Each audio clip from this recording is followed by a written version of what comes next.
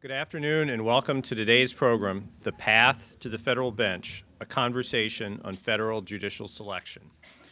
My name is David Lyle and I'm the Deputy Director of the American Constitution Society for Law and Policy. The American Constitution Society is a network of lawyers, academics, policymakers, law students, and judges that promotes the vitality of the U.S. Constitution and the fundamental values it expresses: individual rights and liberties, genuine equality, access to justice, democracy, and the rule of law. As you likely know, much attention is currently being paid to the slow pace of judicial confirmations. And one place to look for an explanation is the creation of a nominee pipeline. Unfortunately, how qualified individuals are selected for the federal bench remains, to a large degree, shrouded in mystery. Today's program seeks to illuminate that process by bringing together those who have had direct experience with federal judicial selection, students of the vetting committees set up by senators to review potential nominees, and others interested in a more transparent and effective process. Of course, underlying the conversation is the sense shared by many that the process has become overly politicized, and we hope to hear our panelists' thoughts on that subject today as well. To start us off, it's my pleasure to introduce the moderator of today's program, Carrie Johnson. As NPR's justice correspondent, Carrie covers the Justice Department for NPR. She's worked at the Washington Post from 2000 to 2010, where she won awards from the Society for Professional Journalists and the Society of American Business Editors and Writers, and has been a finalist for the Loeb Award for Financial Journalism and the Pulitzer Prize for breaking news for team coverage of the massacre at Fort Hood, Texas. Please join me in welcoming Carrie.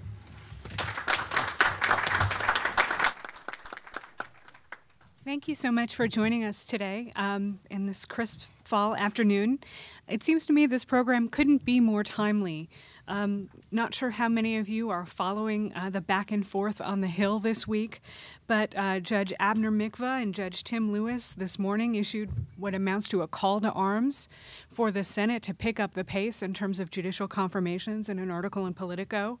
That came right on the heels of a letter by judges on the Ninth Circuit Court of Appeals, including Judge Alex Kaczynski, asking the Senate to hurry up and confirm people for many of the vacancies on that circuit. And at the same time, there's been a counterpush by people like Kurt Levy at the Committee for Justice, who are arguing that the Senate should not do any action on judicial confirmations during this lame duck period. So lots of things to talk about in terms of how judges are selected and the pace at which they're reported through the Senate and voted on. It's my pleasure to be here with a distinguished panel today. I'm going to introduce each of the panelists. Then they're going to give us a brief overview, 5 to 7 minutes of their take on this situation. Then we're going to do some questions, and we'll leave plenty of time, maybe a half hour or more, for your Q&A at the end. So please do think about what questions you have for all of us moving forward. It's my pleasure to introduce, on my far right, Rachel Brand, who's counsel at the law firm Wilmer Hale. Rachel works in the regulatory and government affairs practice and also the litigation department. She helps clients with public policy counseling, crisis management, congressional investigations, and regulatory litigation. And my bet is she's about to get busier as we start the new Congress next year. Prior to joining the law firm, Ms. Brand was Assistant Attorney General for Legal Policy at the Justice Department. That means she served as the chief policy advisor to the Attorney General, and she also managed the Justice Department's role in the selection and confirmation of federal judges at all levels. She also prepared Chief Justice Roberts and Justice Alito for their confirmation hearings, which no doubt was an interesting window on history. From 2001 to 2002, Rachel was associate counsel to the president at the White House, where she gave a lot of legal and constitutional advice. Welcome, Rachel Brand. And to my close-in right, it's my great pleasure to introduce Bill Robinson, who's president-elect of the American Bar Association. Bill's a member in charge of the Northern Kentucky offices of Frost Brown Todd. That's a regional law firm with offices in Kentucky, Ohio, Tennessee, West Virginia, and Indiana. He'll become ABA president for a one-year term in August 2011. Bill's been an ABA member since 1972, and he's been active for more than 25 years in various leadership roles. He's a past president of the Kentucky Bar Association, a past president of the Kentucky Bar Foundation, and a graduate of Thomas More College and the University of Kentucky College of Law, where he's been inducted into the Alumni Hall of Fame. Thanks, Bill. To my left is Russell Wheeler of the Brookings Institution. Russell Wheeler is president of the Governance Institute, which is a small think tank with interest in relationships among the government. He's a visiting fellow in Brookings' Governance Studies program. And from 1991 to 2005, he was deputy director of the Federal Judicial Center. That, as you probably know, is the U.S. federal court system's research and continuing education agency. So Russell has a real window into how judges work. He's an adjunct professor at American University's Washington College of Law on Washington College of Law, and he also serves on the Academic Advisory Committee at the ABA's Standing Committee on Federal Judicial Improvements.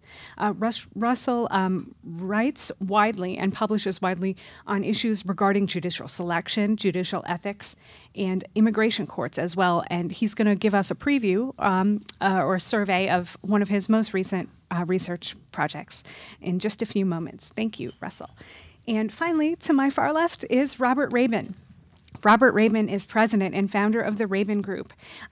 He considers himself aggressively bipartisan, and he's worked on the Hill, including for Congressman Barney Frank of Massachusetts.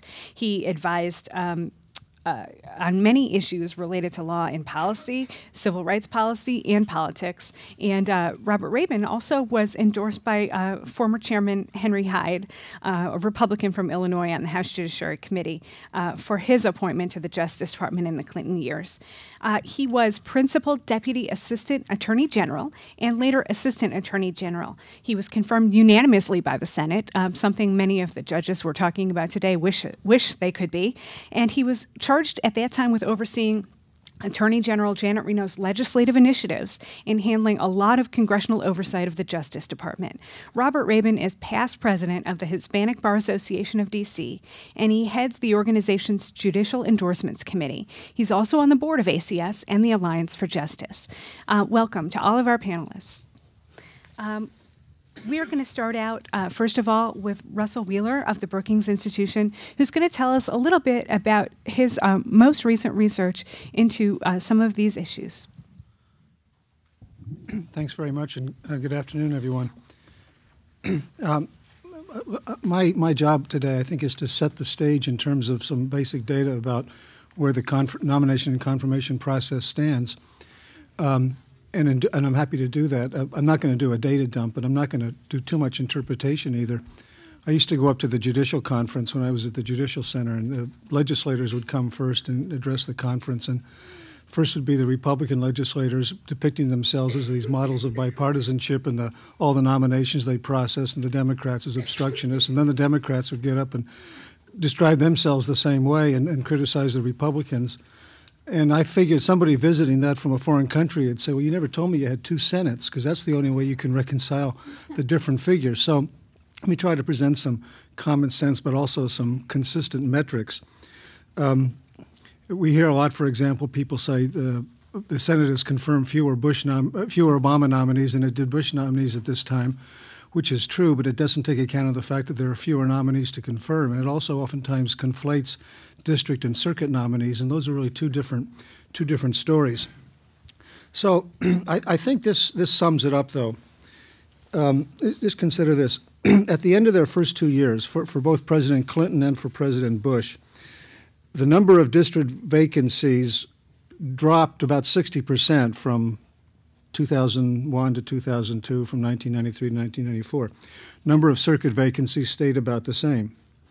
At this point in Obama's first 2 years, the number of district vacancies has doubled, and the circuit vacancies have gone from 13 to 20. So you say, well, why is that? Well, some of it's due just to perhaps some variations in the rate at which judges take senior status or otherwise leave the bench and create vacancies. But it seems to me the more significant figures are this. President Obama has simply made many fewer nominations than did President Bush.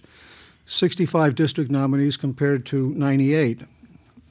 71 if you include the 6 who were nominated yesterday, but they were surely with no intention that they'd get confirmed. So 65 versus 98, 24th Circuit compared to 31. So that explains part of the reason that this vacancy rate has gone up. There are just not as many nominees there to be confirmed. The other thing is this, though. The Senate's confirmation rate for district nominees for Obama is much lower than it was for Bush's. The Senate confirmed 72 of confirmed about 85% of Bush's nominees in the 107th Congress. To date, it's confirmed 46 of Obama's nominees. Of nominees made before July 1st, the Senate confirmed almost all Bush district nominees, and for Obama, the figure is around 55%. Now, it's true that in the lame duck session of Congress in 2004, the Senate confirmed 17 district Bush nominees. Now, I guess it's theoretically possible for the Senate to confirm some more Obama nominees in the lame duck, but I certainly wouldn't hold my breath to see that happen. If the Senate were to, just consider this though, if the Senate were to confirm the 15 Obama nominees who've been reported out and the 9 nominees who were supposed to be reported out this morning, but Denny Cardman tells me that's been pushed off for a week or so. If the Senate were to do that, confirm 24 district nominees, it would bring Obama's rate up to about where President Bush's was. But if it can confirm only 30 district nominees in 22 months, it's not likely to confirm 24 more in a couple of weeks. So that's the big story, it seems to me, is this virus, which has infected the circuit nomination process, at least since President Clinton and persisted under President Bush, is seeping down to the district courts now, unless we see a real reversal. Now, Obama's confirmation rate for circuit judges is about the same as Bush's. Actually, percentage-wise, it's a little better, but not enough to make any difference. Around 45, 46%. And obviously, if the Senate confirms any of Obama's circuit nominees that are pending, that figure will go up. But again, I wouldn't hold my breath. Now, just a few other quick facts, just to cut through a lot of the talk we hear. The time from vacancy to nomination really hasn't varied much between Clinton, Bush, and Obama for district and circuit judges, except that for Bush's appellate nominees in 2001, he was out of the box really quickly, getting those an average of about 140 days. The rate of hearings has been roughly the same throughout this period, except that Bush's circuit nominees got significantly fewer hearings percentage-wise than had the others. Time to hearing was about the same once you account for the fact that the ABA was evaluating candidates at different times in the process for Clinton and Obama versus Bush. And Obama's circuit nominees got confirmed, who got confirmed, waited longer after their hearings to get confirmed, but Bush's nominees, circuit nominees who got confirmed, waited longer for their hearings. And the other thing is this. Clinton, and more so Bush, got in the practice of renominating people who didn't get confirmed in one Congress. The fact of the matter is that 95% of Clinton's district nominees eventually got confirmed, as 100% of his circuit nominees did. Bush's figures went up as well. 81% of his circuit nominees eventually got confirmed, and we know the story that he renominated the folks in the Sixth Circuit, for example, Patricia Owen and others. Now, whether Obama is going to renominate a lot of folks who aren't going to get through this time, that just remains to be seen. I have some information on race and ethnicity of these comparative race and ethnicity data, which I can go into if you want, but just in the interest of time, let me quickly shift to this other topic, this topic of these vetting committees that are now operating in 21 states. And in interest of full disclosure, I was on the ABA task force that President Wells appointed to draft the report and recommendation that endorsed these vetting committees that the ABA has the delegates approved in August. I continue to think that they can serve play a valuable role. But I have to tell you, the numbers so far make it difficult to say that they've been an unbridled success. These committees have been created in 21 by legislators in 21 states, mostly by senators and a few by members of the House. And the argument in favor of them is A, that they might produce a more diverse set of candidates. People who don't have the political clout to go straight to a senator might apply to a committee, and also that if the nominees have the bipartisan support of a committee, they might go through the process a little quicker. Well, it's really hard to say whether that's true or not, and it's confounded by the fact that we know who gets nominated from a state with a committee, like California, for example. We don't know whether or not that nominee actually was recommended by the committee, so that limits our knowledge. And also some of these differences, especially in background that I'm going to mention real quickly, they may be just due to long-standing recruitment patterns in the state. But here goes. In terms of the committee states, nominees from the committee states, there is a difference. 26% are white males. From the non-committee states, 44% were white males. The percentage of women is about the same, but the percentage of other ethnic minorities, especially Asian Americans, is much higher from the 21 committee states. But the biggest committee state is California, so you have to ask yourself, the increased number of Asian Americans that Obama has nominated, is that due to the committee, or is that due to the fact that California is California? You might expect that anyway. In the committee states, 41% are judges, state judges and term-limited federal judges, versus 22% from non-committee states. That may bear out the view that a judge is more likely, sitting judge is more likely to go to a committee to seek a judgeship than go straight to the senator. But, you know, who knows? And on the average, this is interesting, on the average, the nominees from the committee states have a slightly lower average ABA rating than those from the non-committee states. It's not much. If one is a unanimously well qualified, the committee state folks have a 1.6 ABA rating. The non-committee state folks have basically a 1.2 committee state rating. And the committee state judges aren't getting confirmed as fast. In fact, their confirmation rate is about half that for those judges who are nominated from non-committee states. So we don't know how this is going to all play out, but suffice it to say now, there's not an ipso facto case that these committees make a big difference. Sorry if I went over. No worries. Now we're going to hear from Bill Robinson of the ABA, talking a little bit about the ABA's role in judicial selection and some of these committees, perhaps. Thank you. Good afternoon. It is wonderful to be here with so many friends who share the goal of promoting the vitality of our courts, our Constitution, and the fundamental values they express. The judiciary and the concept of separation of powers are under assault. If you think otherwise, consider what happened in Iowa this past election day when 3 state Supreme Court justices were unseated in retaliation for a politically controversial ruling. The leader of the campaign to unseat the justices said the vote will send a message to judges across the country that power resides with the people. But of course, it is the people who are under assault if our access to fair and impartial courts is denied. I would think that most of us in this room also share mounting concern over the persistently high number of judicial vacancies on our federal district courts and courts of appeals that is undermining the vitality and independence of the federal judiciary. So it rests with us, groups like the ABA, the American Constitution Society, and other groups represented here today, to constantly remind fellow Americans of the time-tested ideals incorporated in the Constitution and to challenge society to live by those cherished values. We applaud you for having this event today and for your efforts around the country to promote the Constitution and the rule of law.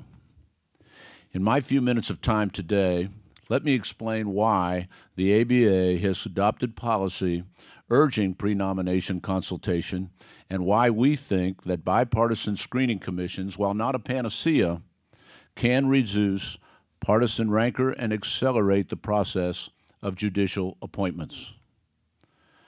I would also like to briefly outline the ABA's role in the advisory process for federal judicial nominations.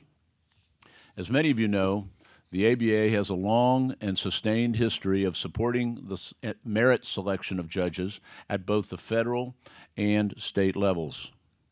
For the federal judiciary, our history actually goes back more than half a century to the Eisenhower administration, which requested that the ABA help vet potential judicial candidates nominees, excuse me. In 1977, we supported the establishment by executive order of federal nominating commissions to suggest nominees for the courts of appeal. More than 30 years later, in 2008, the ABA adopted a policy that urges pre-nomination consultation between the President and home state senators and the use of bipartisan advisory nominating commissions designed to minimize partisanship in judicial selection and enhance the judiciary's history of fair and impartial decision-making. What we adopted is, when we adopted this policy, senators from 8 states at that time used some form of a commission. There are now, as was just mentioned, 21 commission-type formations. We would like to think that this increase is at least in part attributable to the ABA's policy. Our recommendations do not detail any criteria for membership on these advisory panels other than to say that they should include both lawyers and other non-lawyer leaders from throughout the community. In doing so, we hope that the composition of these panels shows respect for the diversity of the community at large. The makeup of the panels, as well as the factors employed by individual committees to reach their recommendations, would rest, of course, with the discretion of the senators. Our policy respects the constitutional prerogatives of the Senate. We simply seek to have senators guided rather than bound by their committee's recommendations. We believe that this approach should result in an even broader selection field and reduce partisanship, at least to some extent, in the remaining part of the process. Our recommendations respect the constitutionally vested prerogatives and duties of the President and of the Senate. We acknowledge that our recommendations cannot and should not eradicate politics from the process. Rather, they are meant to prevent politics from dominating and overtaking the process, as has too often been the case in more recent years. We fear that politics is now playing too significant a role and has contributed to the continuing delays in the confirmation process. Up to today, there were 23 nominations pending before the full Senate for district or circuit court judgeships, and 17 of them had no votes of recorded dissent in the Senate Judiciary Committee, and yet they still not have been voted upon on the Senate floor. We are pleased to see that the Judiciary Committee is continuing to move others through the pipeline. Yesterday, as was mentioned, the committee held a hearing on several district court nominees, and this morning the committee was scheduled to vote on 11 of them, but Republicans requested that they be held over for another week. Responsibility for the high number of vacancies does not rest with the Senate alone. The Obama administration has been slow to make nominations as well. And right now, there are only 54 nominations for 106 vacancies on the federal bench. When delays of this magnitude occur, those who really suffer are the people, constituents of the senators. The risk is that the public will lose confidence not only in the justice system, but also in Congress's ability to support it. Let me address one other aspect of significance to this discussion as we engage in this conversation on the federal judicial selection process. As most of you know, President Obama invited the ABA back into the pre-nomination process in early 2009 after President Bush departed from that practice, which had begun back in 1953, as I mentioned earlier, during President Eisenhower's first year in office, and continued with every administration since. The 15-member ABA Standing Committee on the Federal Judiciary makes a unique and valuable contribution to the vetting process by conducting an extensive, confidential peer review of each potential nominee's professional competence, integrity, and judicial temperament, and only those 3 professional qualifications. That work complements rather than duplicates the efforts of the senator-level advisory commissions. Together, These efforts should generate diverse and qualified candidates for the federal judiciary and cultivate a process that is dominated by common purpose and a spirit of mutual respect and bipartisan cooperation. Our judicial system is predicated on the principles that each case deserves to be evaluated on its merits, that justice must be dispensed even-handedly, and that justice delayed is justice denied. All of these principles depend on a qualified, fully staffed federal judiciary. Thank you again for inviting me and the ABA to participate, and I do look forward to our discussion. Thank you. Thanks, Bill. Now we'll hear from Rachel Brand about the way this process worked when she was in the government. Thanks. Thanks, Carrie. It's great to be here at the ACS. Can't tell if my microphone is on. I've done a couple of other events here, and ironically, I came from the Federalist Society annual National Lawyers Conference to come here, and I'm going right back there afterwards, but I'm happy to be here with you guys today. The organizers asked me to give the Republican way that this works, the Republican perspective, but having thought about it, I can't say that there is a Republican versus a Democratic way that the process works. Each president has a particular type of judge that he's looking for in terms of qualifications in judicial philosophy. But in terms of the way the process works, every president faces basically the same political realities, which limit the president's discretion in nominating the types of people that he would like to nominate. There's a lot to say, and I only have 5 minutes, so I'm going to focus on one aspect of the process. There's been a lot of talk here about delay in the nomination part of the process as opposed to the confirmation part of the process. So a president's success in judicial selection depends in large part on the speed with which he can make nominations. President Bush made a really strong start. He nominated, I don't remember the details anymore, even though I was there. It was like 11 nominees in April or May of his first year in office. And that was viewed as very aggressive at that time. President Obama, I was very impressed. He came out with his first judicial nomination even earlier than President Bush's first nomination. But after that, his pace of nominations slowed very dramatically, which has to be at least part of the reason for his lower confirmation numbers. So I wanted to give a little bit of perspective on what types of things can slow the process in the White House before a nomination. There are lots of things that can slow it down, including competing priorities of the president. If it's 9/11 or if there's some other big thing going on, that necessarily is going to delay the pace of nominations. But one factor that does delay it in particular is the consultation with the Senate that you alluded to. You all know about the blue slip, which effectively gives home state senators a veto over judicial nominations made to seats in their state. So to avoid having a blue slip problem, presidents consult with senators before a nomination is made. So a lot of people in the public don't realize that senators' views are actually as important, really, to who is nominated in the first place as they are to whether that person is confirmed ultimately. The thing that delays nominations is that every case is totally idiosyncratic. It depends on what state it's in. It depends on which court in the state it's on. It depends on who the senators are, which party they're from, whether either of the senators is from the president's party, who vacated the judgeship. There are all kinds of different things that go into it. And the White House has to take all of those things into account when deciding whom to nominate. There are some general principles that apply, one of which is that generally there's more deference to the senator's views for district court nominations than for circuit court nominations. Many senators have historically viewed district court nominations as theirs to pick.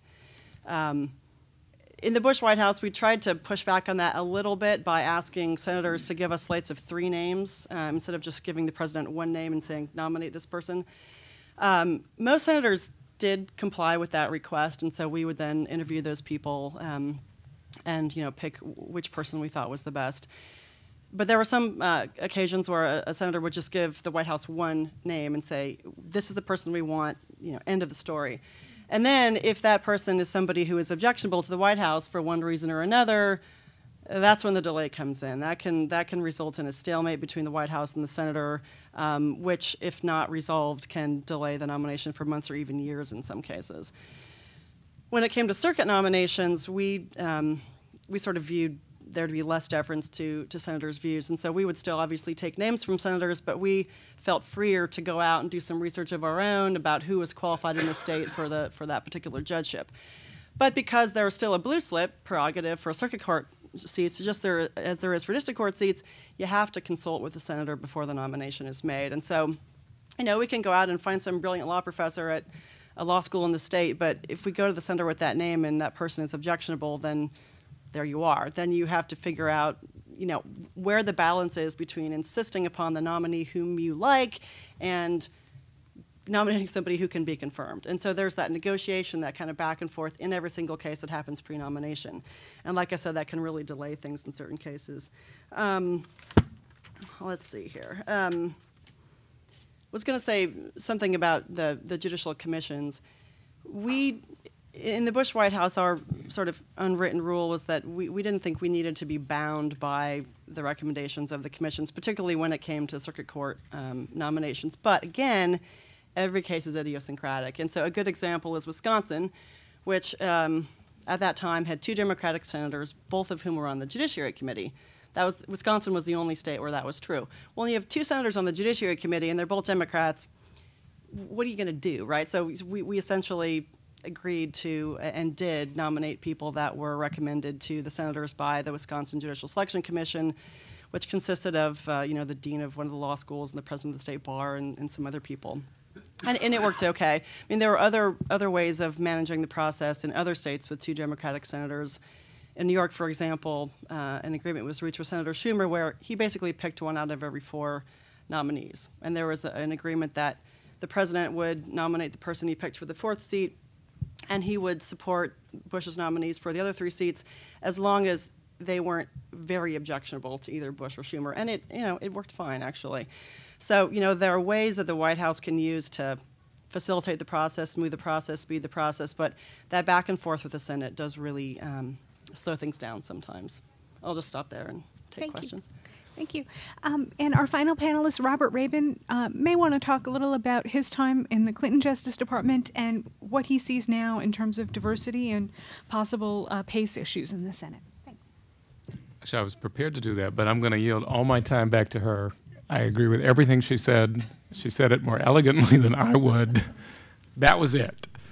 And I'm particularly impressed that she started by saying so much of this is bipartisan or nonpartisan. It's a structural issue, much more than a partisan issue. It's actually a little lamentable to me how much time is wasted among partisans spending time accumulating data, trying to prove that the other is worse than we, when I think the whole system is deeply problematic. I made a top 10 list of why it feels so slow. It feels so slow because it is so slow. And in no particular order, the most important thing for why nominations feel weird to the nominee, to people watching, to the American public, it's not a meritocracy. Why you're selected and who ultimately gets confirmed doesn't have a objective indicia to it such that one could predict that they're the smartest, fastest, cutest, anything. It is not a meritocracy. There are thousands and thousands of people qualified to be a federal judge. Who makes it from point A to point B through the confirmation process is a set of inscrutable variables. Administrations come in with a set of values. Frequently, it's a set of new people who've not done it before. They have to set up shop. They have to do it quickly. There's a lot of interest group pressure. This is nonpartisan. And each administration comes in with, we're looking for this kind of person. And they quickly run up against a Congress, which is much more established and less nimble about a new kind of person. And I think Rachel intimated it when she said, well, we want this in Wisconsin, and we ended up with a law school dean and the head of the bar. A very establishment pick. No, that's not who was nominated. That's who was on the commission to pick the nominees. Sorry. Anyway. I heard what I wanted to hear, as I always do. What this administration was interested in was the completely diverse, the sole practitioner, and this public interest lawyer, and you run up against a system of sitting senators who, well, that's interesting, but no, I was actually looking at the managing partner of Manat Phelps. That frequently happens. She called it idiosyncratic. I say that each state is sui generis. Each senator is sui generis. It's a set of relationships and horse trading that has to go on between the White House counsel's office, Leg Affairs at the White House, and the senator. On the progressive side, on left of center, I think there are many more interest groups and constituencies involved in the question of who's an acceptable judge than on the right. I say glibly, and I know unfairly, on the right, if you're okay with the Chamber of Commerce and we can infer that you're pro-life, you're likely acceptable. Left of center, it's really a tremendous, tremendous amount of public policy issues that interest groups want to run you through as a potential candidate to see whether you're okay. And at some points, it feels like there are peremptory challenges that different groups try to ascribe to different potential nominees. And so it's complicated for the White House counsel's office, left of center, to deal with so many constituencies.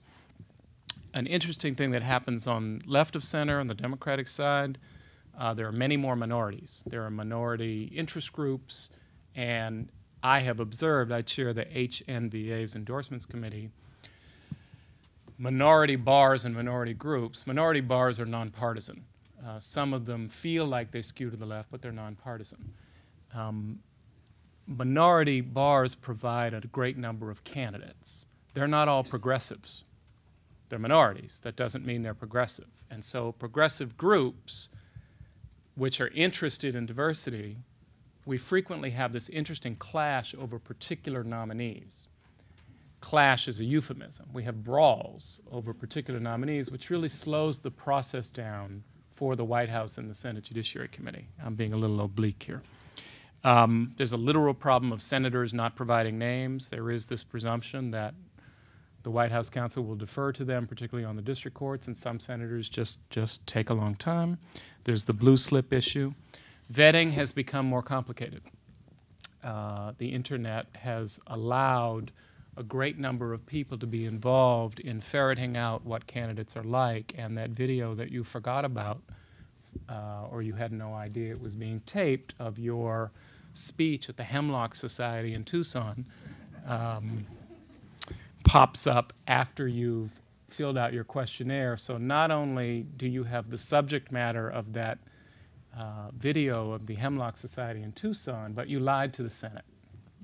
You didn't include that video that you didn't know was a video, and that has happened to a number of our candidates. Obstruction.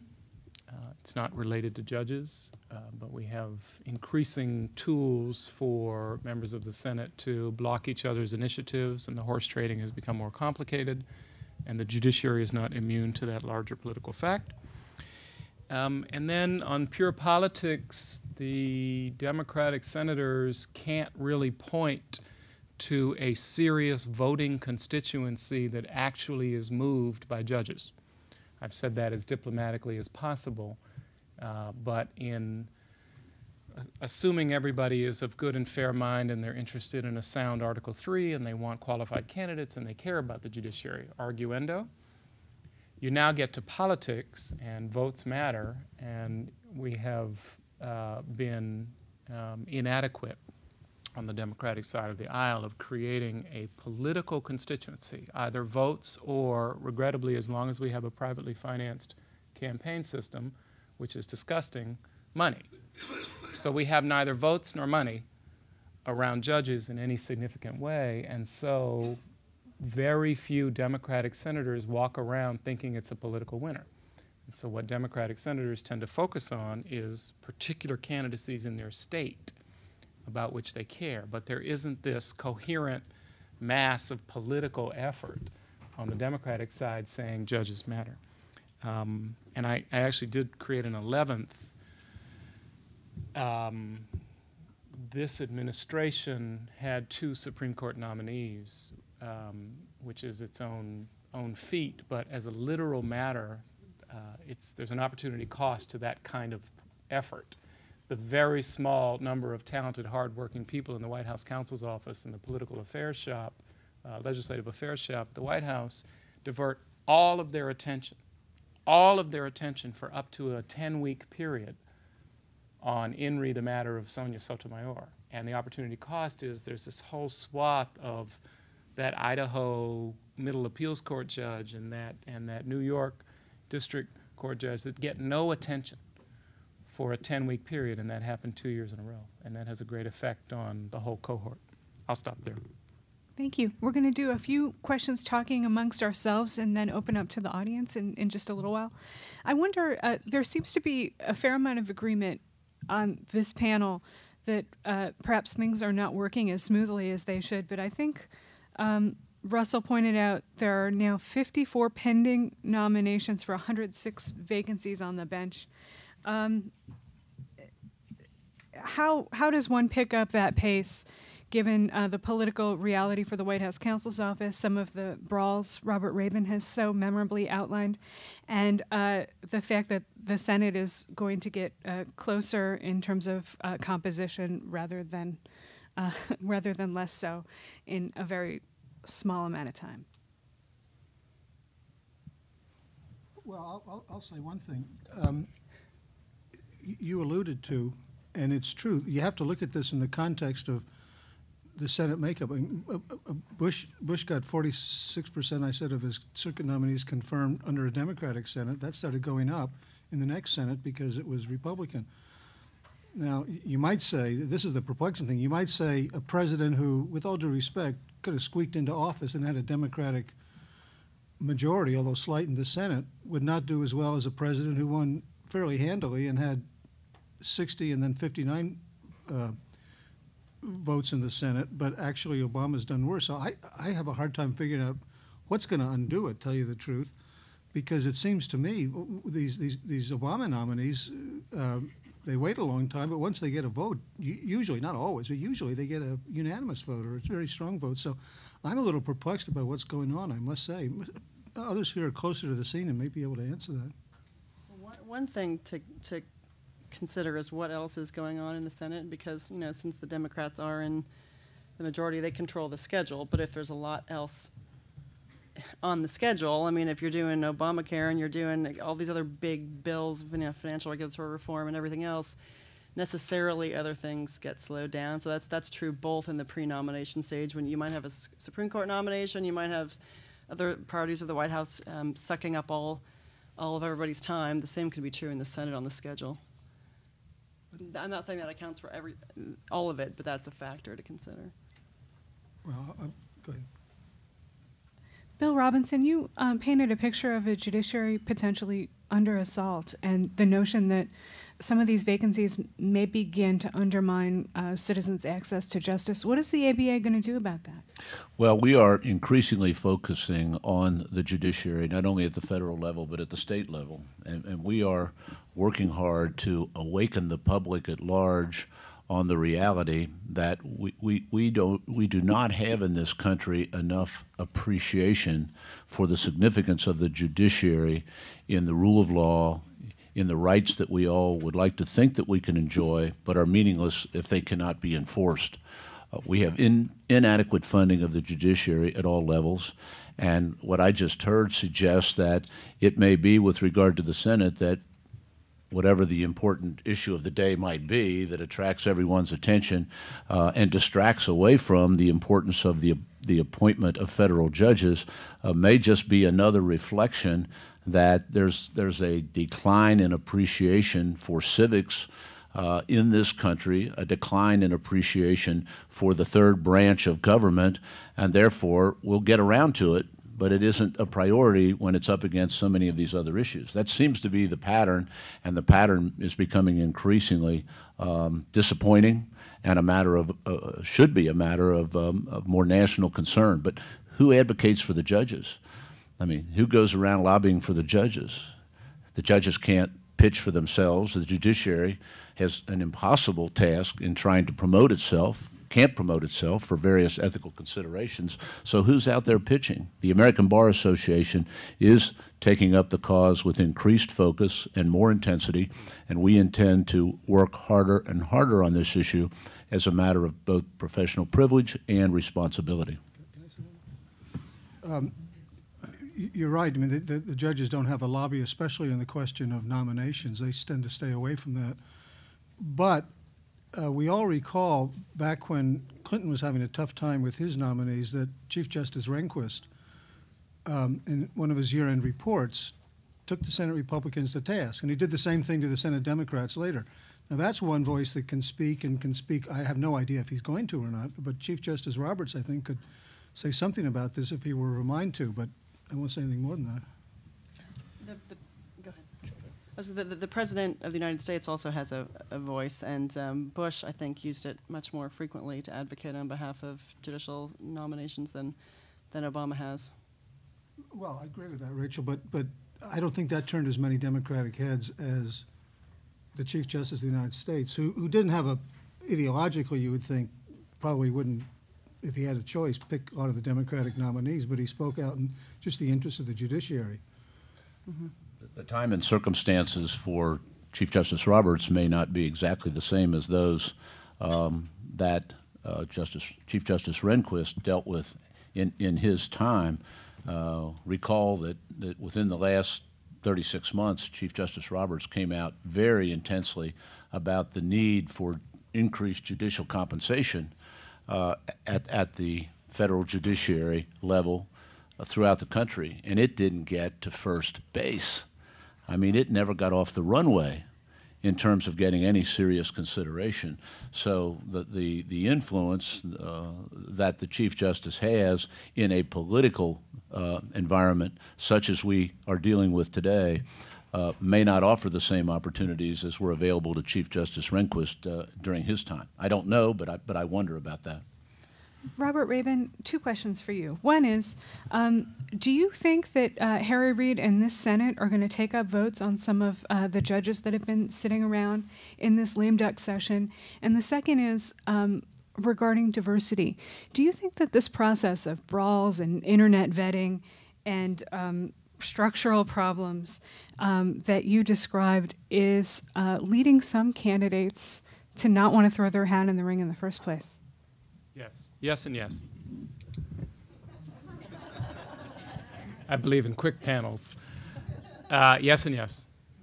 Yes, I believe that Harry Reid will do what he said he will do. He's doing it on a variety of things. He's doing it on the DREAM Act. He's doing it on, there was a series of promises right before his election about what he would try to take up in the lame duck, and I think he will tick them off, and they may procedurally fail.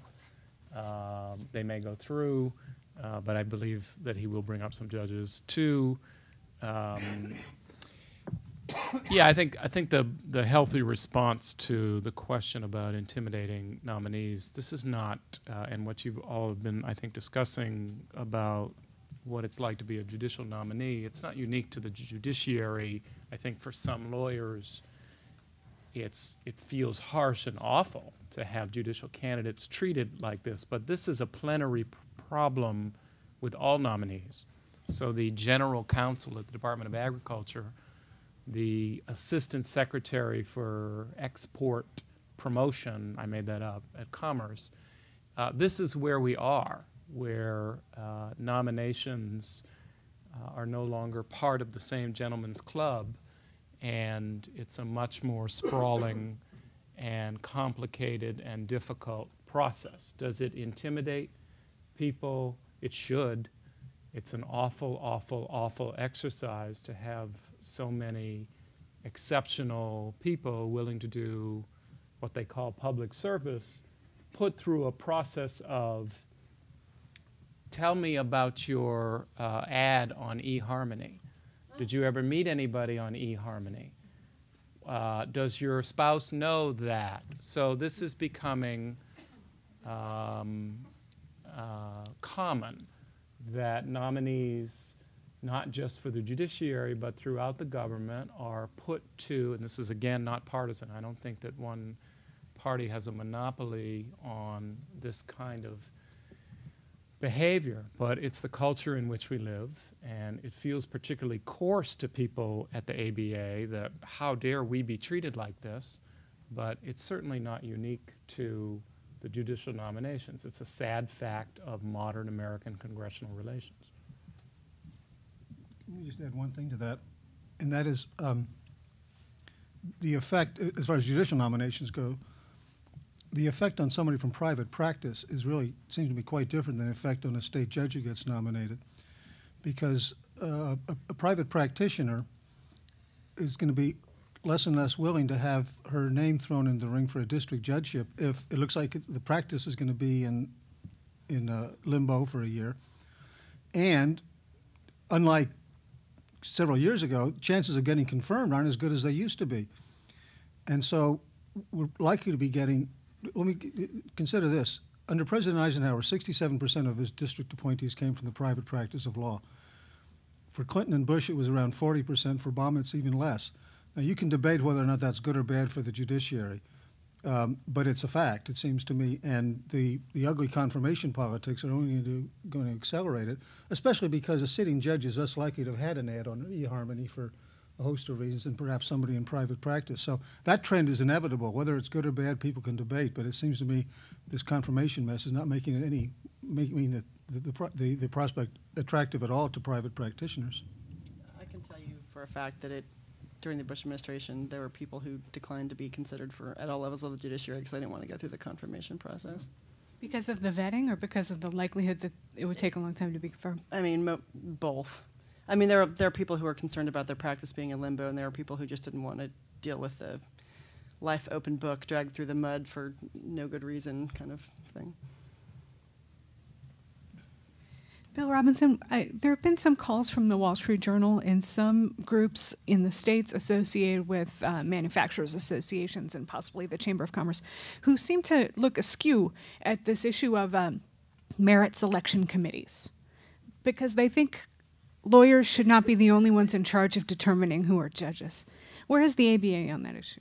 Well, we don't think lawyers should be the only ones in charge either. And that's why we have strongly recommended that these commissions be made up not only of lawyers who bring an obvious expertise and the value of experience to the process, but we emphasize that these commissions should also include leaders from throughout the community, that they should be diverse, that they should come from all walks of life.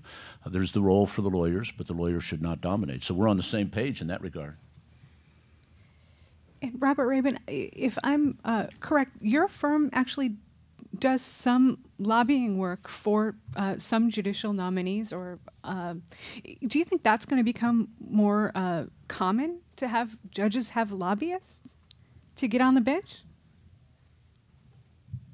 No. No, thank you for that. I don't have any paid relationship with any candidate to lobby for judges. I have declined that, and oddly, amazingly, not just judges, but nominees in the executive branch have offered to hire us to handle the effort, and I have declined that representation. I think it's bad for them. I won't say any more about me, but I think it's bad for them to pay me to do that. But it reveals what has become a modern, I won't say necessity, but close to it. It's this entirely political effort to get nominated and confirmed that has to look apolitical. And it really is a fantastic art how an ambitious person, an adult desirous of public service that requires a confirmation or a nomination, gets a political nod, either from the White House or a senator, and then has to go into this mode of, as you see with Sotomayor and Kagan, of complete apolitical, never had a political thought. You know, that's an extreme example of it, but that's where we are in the cycle. And so it takes people who have some experience, and folks at my firm, like Rachel, have a lot of experience in moving nominees through, responding to criticism, doing a moot for a confirmation hearing so you know where to put your hands and not to twitch too much and not to say that's the stupidest question I've ever heard in my life, but rather say, thank you, Senator, for that scurrilous thank you for that scurrilous condemnation of my character. I really appreciate you raising it. It's important that we talk about it if it's important to you. You know, so there's a whole lingua franca to the process. And so so in addition to what I said, I chair the HNBA's endorsements committee, but I run this whole informal campaign to identify openly gay professionals around the nation who were qualified to serve and help the White House vet them for positions throughout the executive branch that require confirmation and the judiciary. We've never had an openly gay judicial nominee until recently. And that took work, and someone has to do that. That doesn't happen sua sponte, as you lawyers say. So we and folks at my firm are in the business of helping professionals who are interested in going through the process. What do you wear? What do you say? Who do you talk to? How do you get the FOP to support you? I smoked a lot of weed. What do I say? Blah, blah, blah, blah, blah. We're going to open up to questions from the audience. Fire away. Please identify yourself by name and organization. The gentleman in the back, in the middle. You sir.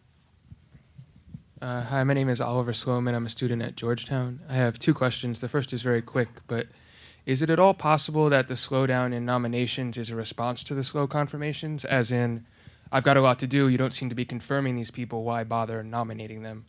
And the second one is, I feel like ACS's materials suggest that a big reason for the slowdown in confirmations is really simply because Republican senators don't want to confirm Democratic nominees. And yet all of you seem to be downplaying, if not sort of saying that that's just absolutely not the case. So I was just wondering if people could comment on that as well. I don't. Well, I'll start, and I'll be real quick, and then others who know more can say it. You could say that Obama says, well, why nominate them if they're just going to sit there? The other tactic is that we're going to get them all up there, and we're going to have a real low confirmation rate, and then we're going to run against the Republicans for not confirming them. Daschle lost his Senate seat in part because of accusations that he was just not processing Bush nominees fast enough. So I don't know if that's it or not. As to the second part of the question was about, you asked. That I guess these blue slips are the whole. Are the R's obstructing more than the D's? Purely partisan. That's just a Republican. I can't think of any other good reason that so many of these district nominees are not getting votes other than the fact that they just don't want to approve them. Because most of them they've not excited the Democratic base. It's not as if they're a bunch of raging liberals that he's nominated. So by a process of elimination, that's where I get, but I could be wrong. Well, this is where we get into the battle of the numbers, which I absolutely hate and usually refuse to engage in, because there is a statistic to support every proposition that you can possibly think of. There's a statistic to support what you say. There's another one to support that. There's really no difference between the way the R's are treating Obama's nominees and the way the D's treated Bush's nominees. I mean, it's just, I don't know. I mean, there are lots of reasons why the process might have slowed down. It could be competing priorities. It could be, two Supreme Court nominees. It could be anything. Of course, the fact of the matter is there are 59 Democrats in the Senate, which is pretty remarkable. So you can't say that it's totally the Republicans' fault that people aren't getting confirmed. I mean, there has to be. Well, but then, but if you prioritize judges, then you can take the time on the floor. But my guess is that other priorities are more important to the majority leader. I don't know. I would say I don't think Republicans are, by their DNA, more obstructionist than Democrats on this issue. I think they're better at it. They're more effective at it for a couple of reasons. For some of them, it's more passionate, and the Democratic opposition to their opposition isn't that strong. And it's not that strong for a couple reasons. Part of it is personality. The leadership on the Democratic side is busy, and Harry Reid, who's, I think, a fantastic leader and an excellent senator from the state of Nevada, is Harry Reid from the state of Nevada. He's pro-gun. He's not particularly pro-choice, which is an overstatement. There's a series of public policy issues that he well represents his state on that are not particularly concordant with a big chunk of the Democratic caucus. And it plays out. It matters. There isn't a lot of passion for getting certain judges done because he had a very tough re-election campaign, and how can this possibly be a priority in the state of Nevada? Third, the thing I said earlier, we on the Democratic side don't have a constituency apart from race, that really rallies around this stuff. So you just made an excellent point. Mr. Daschle, in part, is attributed to losing his election because he was obstructionist on Bush judge. That's not possible on our side. We couldn't run a serious campaign and motivate voters, at least with the infrastructure we have now, except on race. I think if there was a clear showing that a Republican senator was blocking somebody based on race or ethnicity, maybe gender, we could run a political campaign about that. Mr. Ashcroft, when he was a senator, was alleged to have blocked a black state court Missouri judge from being elevated, and Democrats were effective at portraying his opposition in part due to race. Senator Ashcroft vehemently denied that. He may have said in one point, I didn't know Ronnie White was black. But it was effective. The Democrats really ran that campaign. I was confirmed the next day unanimously, I believe, because the Republican leadership pulled 4 minority nominees that had been pending for some time and had us confirmed. I believe cause and effect. So the Democrats can run a political campaign that resonates with a voting constituency around a demographic. But basically just we're mean or they're mean or values or anti-choice, forget about it. There's no voting constituency that's really mobilized around that on our side. You know, one other thing that you alluded to in your opening is the sort of horse trading that can go on. I mean, if the Democrats really wanted somebody confirmed, you can consider trading substantive legislation for confirmations too. I mean, there are all kinds of tools you can use, and the question is just whether it's important enough and, whether you want to use the tools. More questions? Yes, ma'am. One second, sorry. Hi, I'm Cynthia Butler. I'm a lawyer. A technical question about the process of vetoing. If you have a circuit court judge that sits in a number of states, the Ninth Circuit covers a bunch of states, and so does the Third. And do each of the senators from each of the states that it covers get a veto in the circuit? And also, does anybody have statistics on the elevation of lower court judges to the circuit court as opposed to people who've never served in the judiciary in the circuit courts? On the first question, the answer is no. Each circuit court seat is considered to belong by a very Byzantine sort of process to belong to a particular state. So we all know that Judge Wilkinson's seat belongs to Virginia and so forth. I mean, it's just known to be so, and in some cases it's sort of lost in history how that seat came to be Alabama's seat instead of Florida's seat or something like that. But it is known which seat belongs to which state. There are sometimes complications that arise, though. For example, on the Ninth Circuit, Judge Trott, who's now senior, was nominated to the Ninth Circuit. He was in the Justice Department in D.C. He was nominated to what was known to be a California seat on the Ninth Circuit. But since there's no law that requires him to have his chambers in California, he moved to Idaho and sat in Idaho for his whole career. Then when he went senior, the Idaho senator said, that's an Idaho seat, and the California senator said, nuh-uh, that's a California seat, and which resulted in a stalemate that delayed. I don't think anyone has still been confirmed to that seat. It's been like 6 years now, and most of the delay there was a result of the disagreement about which state that seat belonged to. So it's complicated. As to the circuit judges elevated from the state bench, it fluctuates around 50%. For the last 3 presidents, district judges and state judges is around 60%. It's not this steep decline, though, you see in the district courts and private practice.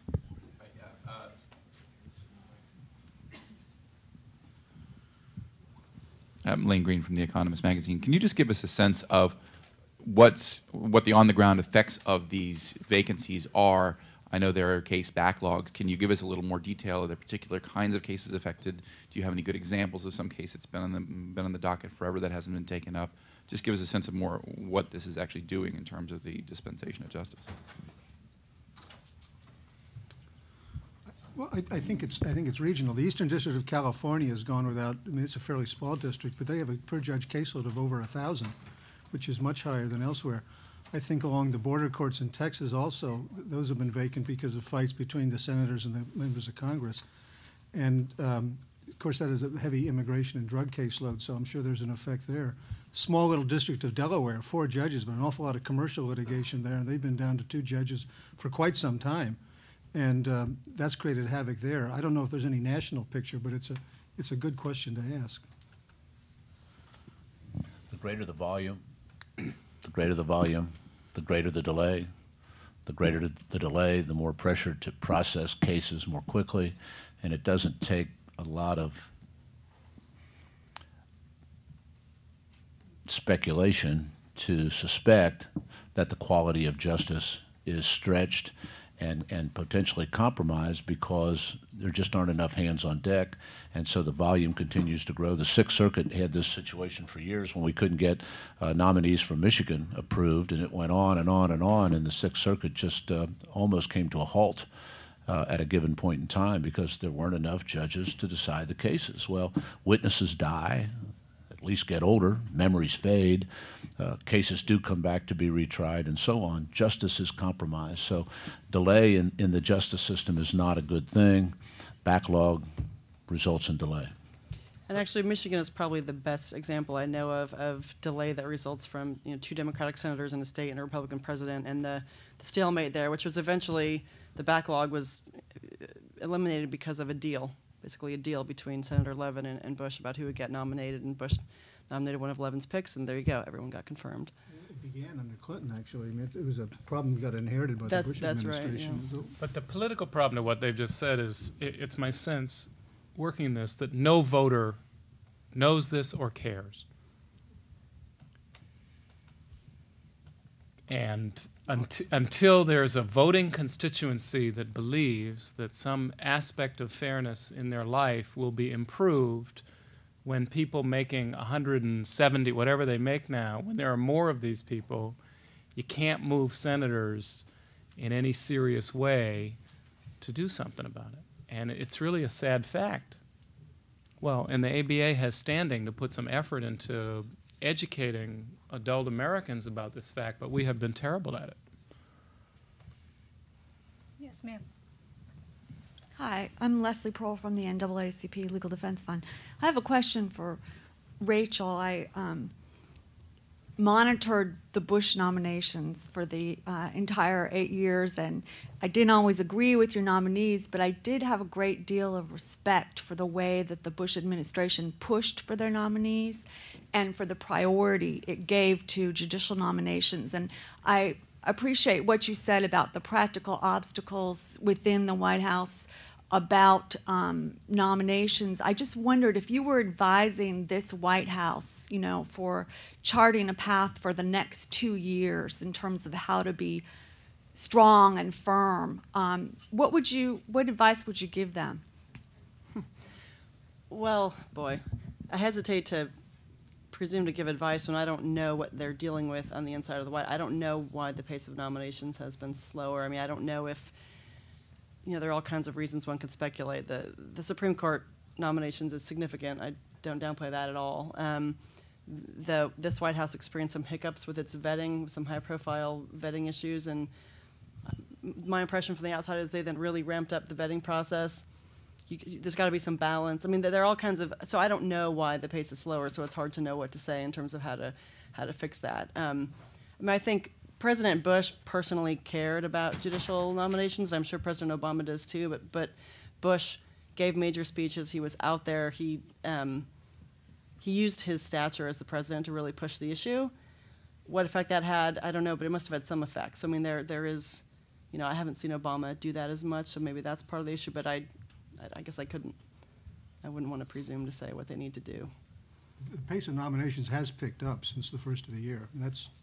They've been nominating at the pace of this year. Last year, I don't think we'd have this complaint. Gentleman back there, please. Yeah, my name is Bill Weisenberg. I chair the ABA Standing Committee on Judicial Independence. My question first is directed to Mr. Wheeler.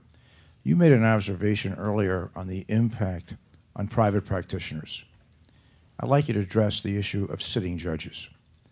Do you believe that the politicization of the process now and sitting there, nominations sitting for an extended period of time, could have an influence on how a sitting judge might rule on a controversial case because of fear of that entering into the confirmation process. And I'll give you, give you a concrete example. The 3 judges in Iowa. If any of those judges were pending before the United States Senate for an appointment to the federal bench, knowing the situation we have today, would that impact how judges decide cases? Because that really speaks to the foundation of a fair, independent, and impartial judiciary. Do those things enter the minds in your do you think, of candidates or nominees for the bench today? Well, I'll respond because you asked me, but I think others here are probably better situated to answer it. I've had district judges tell me that they knew when they issued a certain ruling that their chance of going on the Court of Appeals was gone. Now, I don't know whether or not they really had a chance or not. I think it's, I just don't know the answer to that. I mean, I don't know. I don't know. I mean, obviously, it'd be crazy if it didn't think about it, but these 3 judges in Iowa, they must have known they were likely to get in a certain amount of problem. They knew the retention election was coming up. They knew it was a controversial issue, and they decided, along with all their colleagues, I might say, on the Supreme Court, to decide as they would. So who knows?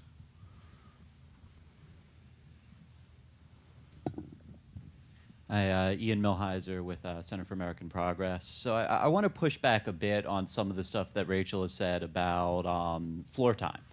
Because the way that the Senate rules work is that the minority can force up to 30 hours of wasted time per nominee.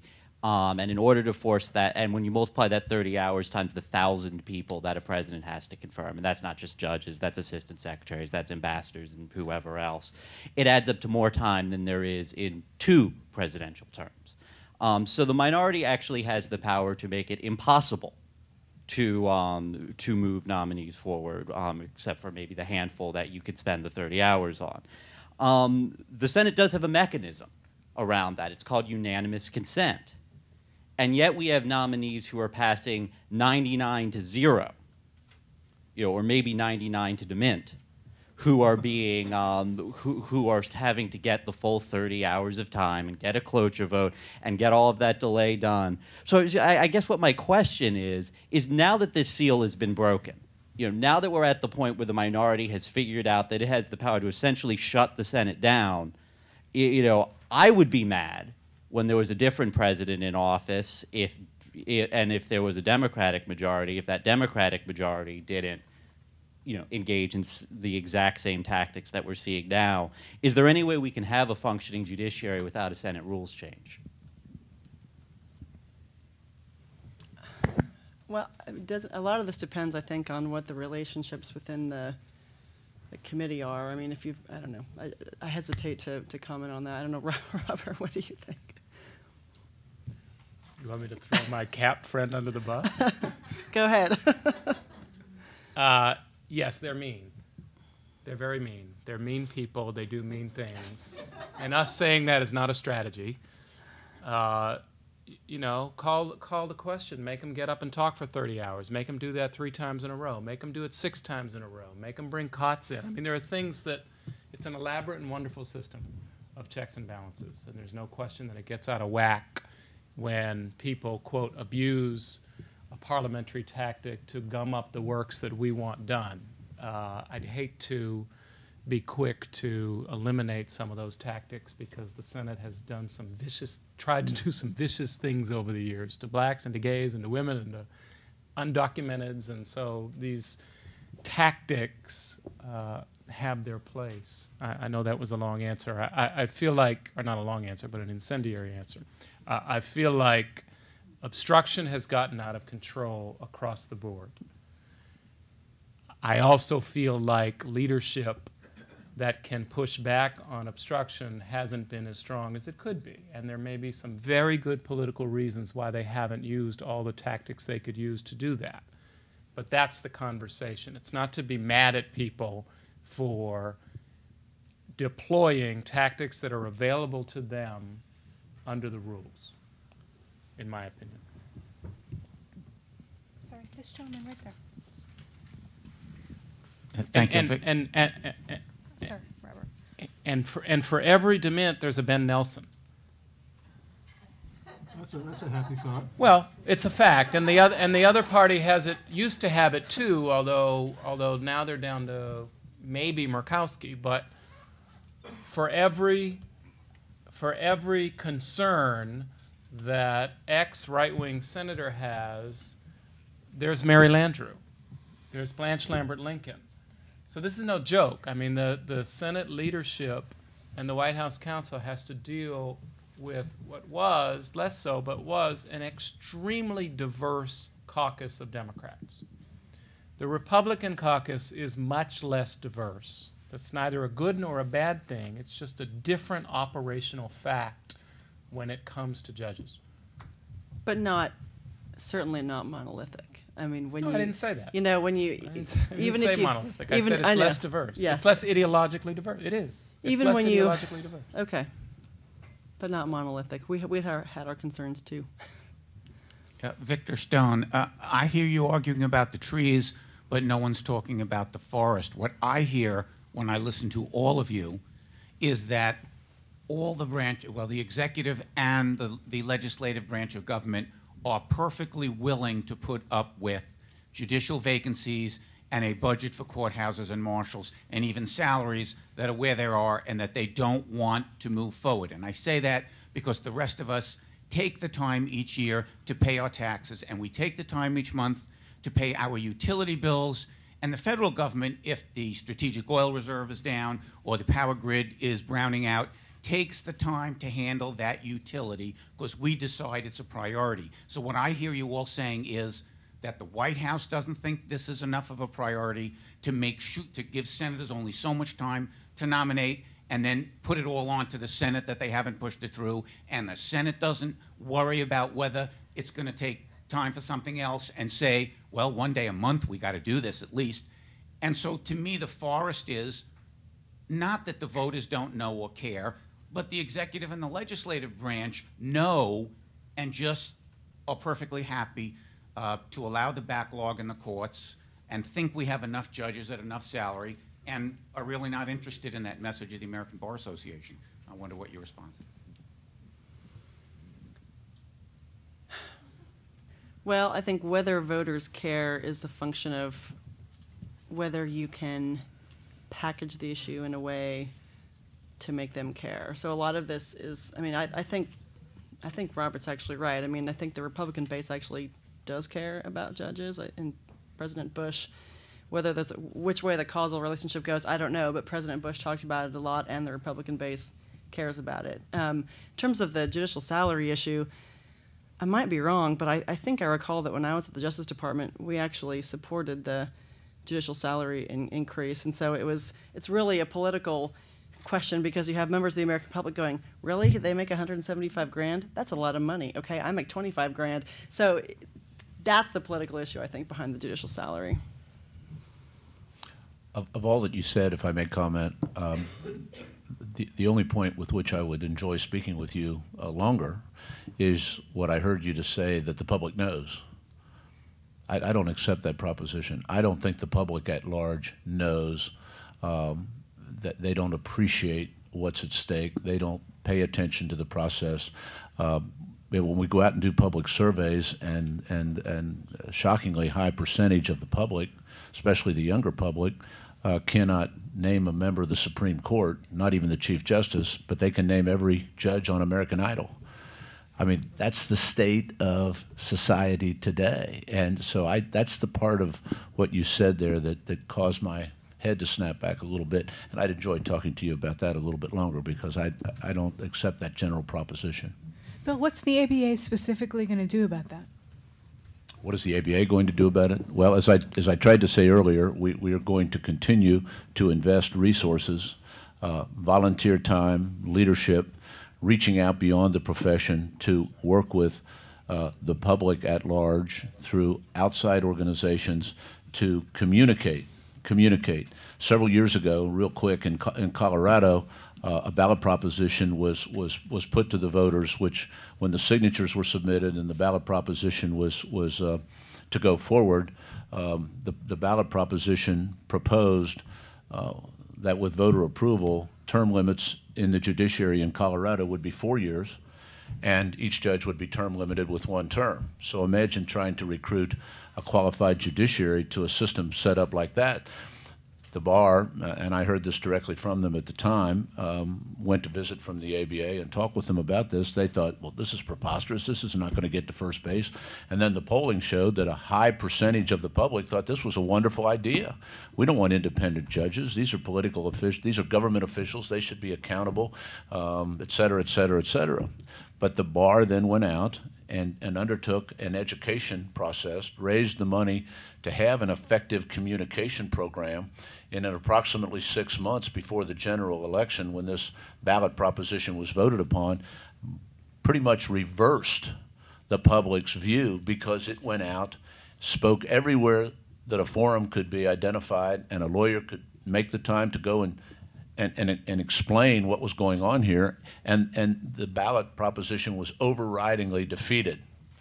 Now, that example tells me that the public, of course, can be educated, but it's going to take a lot of effort. It's going to take more effort than just the ABA can deliver. It's going to take our profession and all those interested, like this wonderful society having this program today, to help and work together to get the public awakened to what this crisis really means for them in their everyday lives. This fellow over here.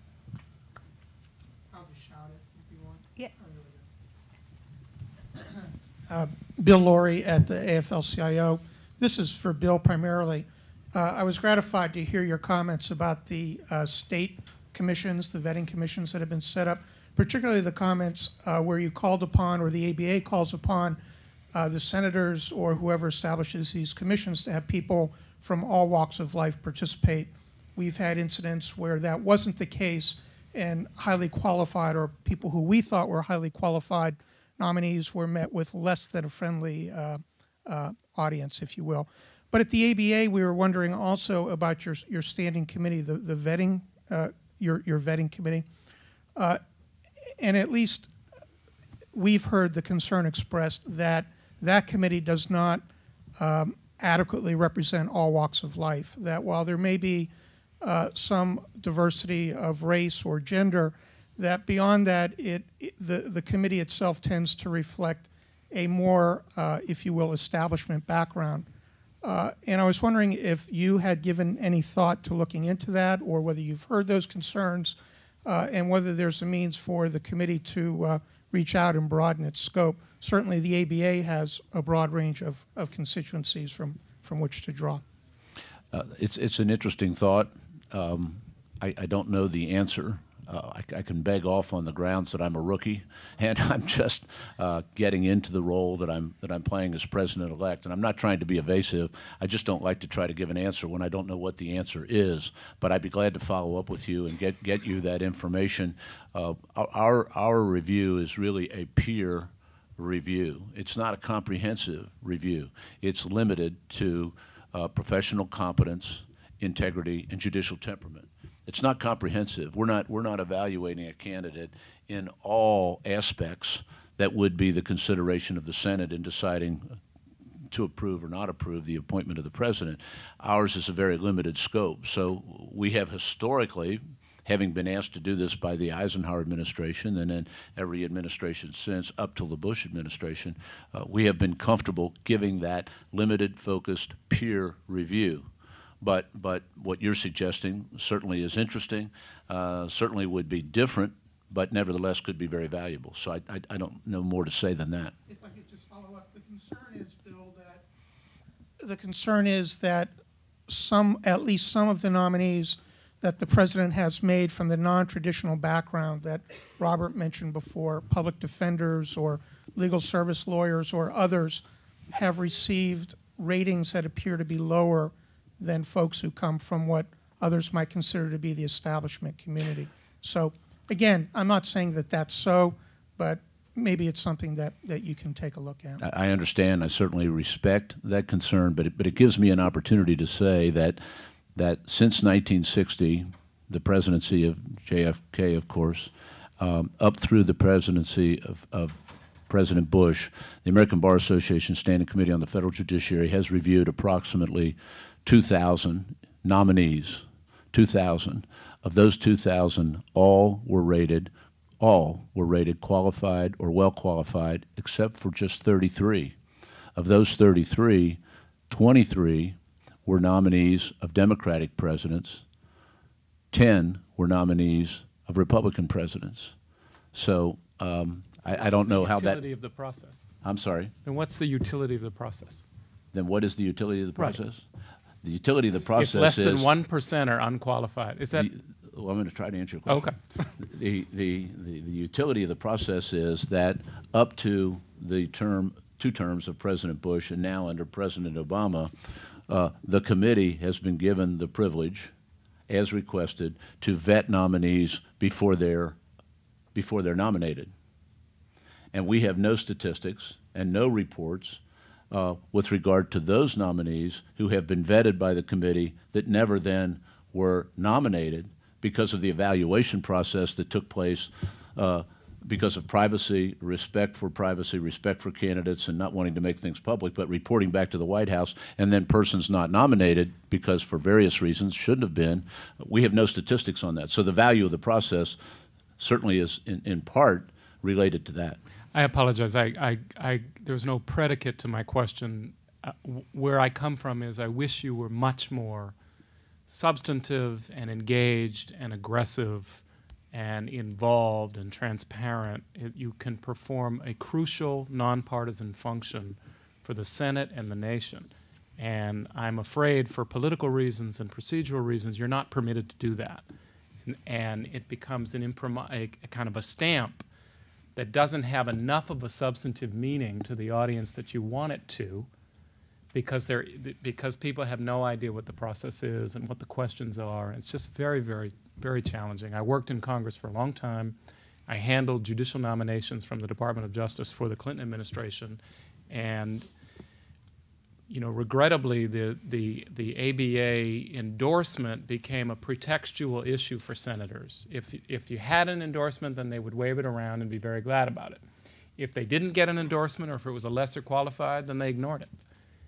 And I want more. I'm not sure what I want, but I want more.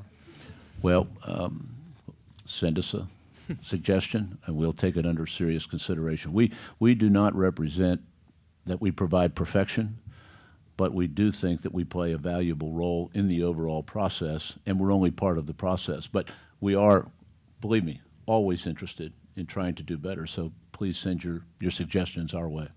We have time for one more question. Sorry, this gentleman's been waiting a while. Hi, my name is Tom Goldstein. I'm with the law firm Perry, Krumzig, and Jack. And so it sounds like, just from the panel, the dominant factor of why things, I guess the question is, why have things gotten worse, or perceived to have gotten worse over the last 10, 20 years? And it sounds like, particularly coming from Rachel and Robert, the answer is political factors. And it sounds like the fact that in particular, the Republicans in the Senate, well, the Republican base is more fired up about judges. And so there are far more Republicans worried about primary challenges potentially on that issue. And whereas Democrats, even Democratic moderates, don't seem to be particularly concerned about primary challenges from the base. And as a result, and that perhaps, would you say that in addition to the fact that we have a president who's running in, under 50% in the polls right now, and that we've had throughout Bush's term, he was running for much of it, particularly after the post 9/11 period, under 50%, that leads to political gridlock, and it's not getting the public more educated. I mean, that just seems like a hopeless factor that we'll talk about 10 years from now, and 20 years, and 30 years, and we'll always say public should be more educated about the importance of judges. And it's a good, noble thing to try, but it'll never really change. And the Senate rules are what they are, and they've always been like this, and people aren't necessarily meaner now than they were. It just sounds like that when you have political gridlock, that's sort of the structural factor. And that's sort of what I'm hearing from you, and I just want to get your thoughts on that. Is the question how to get rid of political gridlock? Is it political gridlock? Or is it, it sounds like it's largely politics. And when the Republican base cares more, and the Democrat base doesn't care that much, or as much, and the Republican senators are thus empowered or feel required to take an obstructionist position, and that, you know, as well in the Democrats, well, when you have weak presidents, it seems like this is what you wind up with. Thank you, sir. Any answers? Yeah. Oh boy. Maybe an unanswerable question. I want to thank our panelists very much for taking the time to be here today and sharing their insights into this process and how it's working and not working. And thank you for spending your time with us.